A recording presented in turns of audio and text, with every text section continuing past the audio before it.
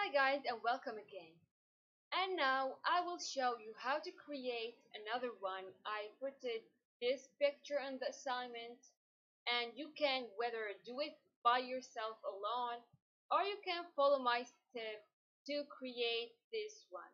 Okay, so as you can see we have this shape with a dimension on it, and for me I will start from this point here. Okay, so we'll move from this point to this point, 1 unit. Do it together. Go, select the line, move at any point, do at 1 in the direction of 0, and this is the line has been created. So excellent. We will go again. We will what? Move up this distance. As you can see, the dimension of this distance is 1. Have the same dimension as this piece. So we'll move from here to here, 1 unit again. So at 1 in the direction of what? 90. Excellent. Back to the drawing. From here to here, 1 unit again. So we'll go at 1 in the direction of 180. Up here again. And this one from here to here has a dimension of 1.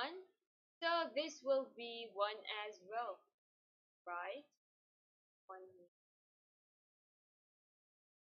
And this one will be 1 as well. So this is 1. So we'll move at 1 in the direction of what? 9 again. And then go back to the drawing, moving from here to here, and they put this dimension which is 4 from this point to this point, and this is 4 units. So we'll move at 4 in the dimension of 0, enter, and then we'll go to this, will be the same. As you can see, looks like mirror shape moving from this point to this. So can whether draw this thing up to here and then do the mirror thing, or you can start creating the line as you like. So we'll do it step by step. So here we'll do the what? Let's click on the snap mode in. As you can see, I'll click in this point, and then we'll move at 1 in the direction of 180, and this will be at the same level of this here, and then this will be the same level of this, right? And now as you can see, we have created this T shape until here. And then as you can see, there is some kind of fillet shape, right? And this fillet shape is the same as this fillet shape. And as you can see, this looks like what? Looks like it was a corner, and then they did some kind of fillet with a radius of 1. As you can see, they have put the number 4, and they telling you that there's 4 items that have the radius of 1, which is where this is a radius of 1, this is a radius of 1, and this is a radius of 1, this is a radius of 1. Okay, and we will use the fillet command to create this shape. So will move from this distance here to here of a distance of 2. And this will be the same. We'll move from here to this thing here, and it will be a distance as this. Okay? Do it together. So we'll move. Zoom back. Back a little bit. We'll do at 2 in the direction of 0. Excellent. Now, going back to the drawing, we will move what? This whole distance, which is 5. As we said, we will create it with pointed head, then we'll create the fillet shape, okay? Don't forget this.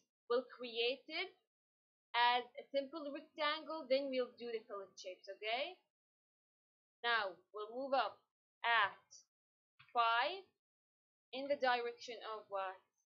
90, enter, and then this whole distance from here to here, what? 8. So let's do what? At 8. The angle of 180. Excellent. And then we'll move here and use mapping mode to here and click enter to end the fillet. Now we'll do the fillet thing, and then we'll go back to create these small details in here, okay? So, how to create the fillet thing? We'll use the fillet command. So, we go to where this is the fillet. Click on it. Now, select the first object. First of all, we have state that we have to enter R to specify the radius, okay? So, click R, enter, and as we said, the radius of these shapes will be 1. So we'll go here and type what? 1. Enter. And now we can specify this object and this object. See? Fillet has been created.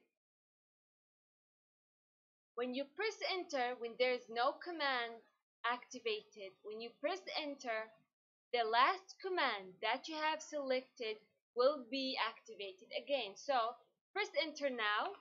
As you can see that the fillet command has been activated again. So this will help you and make as a shortcut way for you to continue your drafting. So I'll do it again. Enter again. This line. Again. This line. And now we're done, right? Let's go again to create the small details here. As you can see, it looks like kind of 2 circles with a line from, it looks like a tangent line here, and then from the center to the center of the circle. So we'll just create a line with a dimension of 1.5 to move to the center of the circle.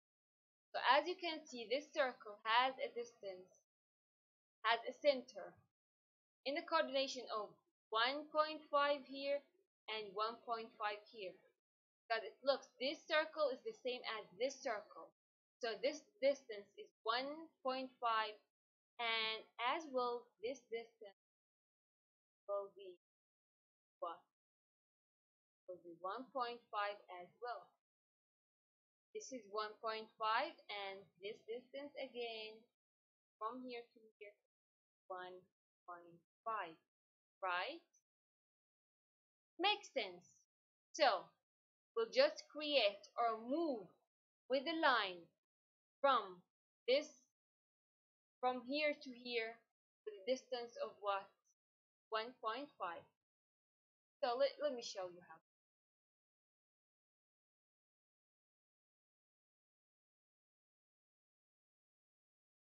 As you can see, this is a center of 1, right? Look, circle. And now we have to move 1.5 and 1.5 from there. So this one.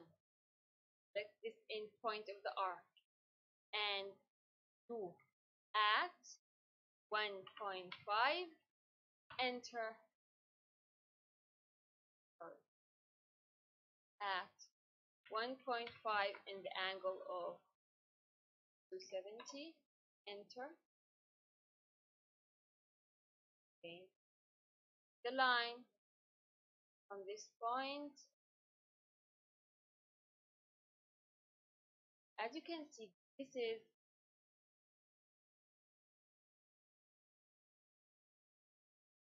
at 1.5, the angle of 180. And as you can see, this is where I want my other circle to be in. This is the center of the circle that I want to be in. Okay, so as you can see, there's a line here and they are telling you that the radius, I'm sorry, not the radius, the diameter of this one will be 1. So this phi sign, or this phi sign, is for the diameter. Okay, and I told you about this before, but the R sign is for the radius, right? So go again here and pick the circle command, select this point as the center, and put what? D, enter, 1, enter. This is the first circle. And we will do this. Now you can delete these two lines, right? Delete it. I don't want it. Do this again. From this point at 1.5, the direction of 0, right? Again, from this point, but not from this point, I will start from point, or point, start,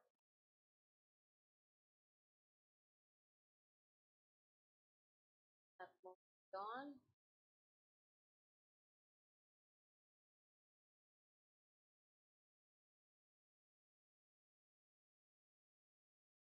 any point, so line, start this point. I want it to be at 1.5, sorry, 2, like this, enter again, point, at what? 1.5 in the angle of 90, enter, do enter again, zoom out. I will move this line from this point, the intersection here, and this is where I want my circle at, right? So I will do this. Since it's D thing, I will enter D, enter, 1, enter. And as you can see now, I have created 2 circles at the same level. Will delete these lines. I don't need them. Now, as you can see in the drawing, we have like this line from the top quadrant, the top quadrant of the other circle. So we'll use the what? The line command to start from this point, the top quadrant, to the top quadrant again. And then we have like what? A line from this, the left quadrant, to this quadrant of the circle. Enter. But it looks like this circle is trimmed, this part of the circle is trimmed, and this part of the circle is trimmed as well. So we'll go back to the drawing. Go to the trim command. Select all these objects that is related to the trimming. Right click. We'll do this and this. Enter. And as you can see, just minimize this for a second. As you can see, This shape is the same as, right? They look the same, right?